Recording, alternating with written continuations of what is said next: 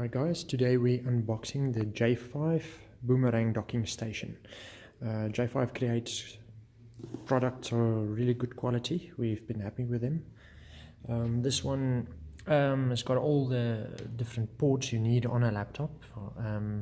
So you can just connect one USB and it'll connect your HDMI, all the other stuff. So I see it's also got battery charging. We'll just see what's that about. I think it might be able to give battery or charging through the USB 3. Could be. The back of the box, and let's see what is inside. Okay, when you open up the box, this is what you will get inside the docking station.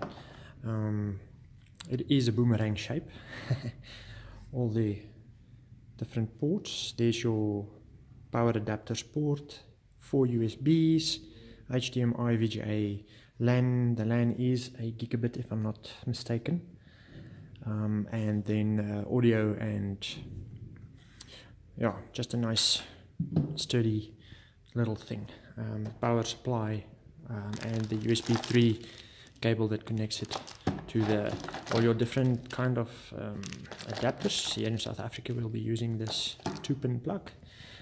It says here, do not plug in the USB 3 docking station until the drivers is completely installed. This is a very good idea because it will still install a lot of unknown devices if you just plug it in like that. Even if you've got Windows 10, I would suggest just first load this disk and install this docking station. It's got screen cards and network cards and audio cards, everything on it, so you'll have to install something for it. Okay, we'll do a installation on a laptop and I'll let you know how it went.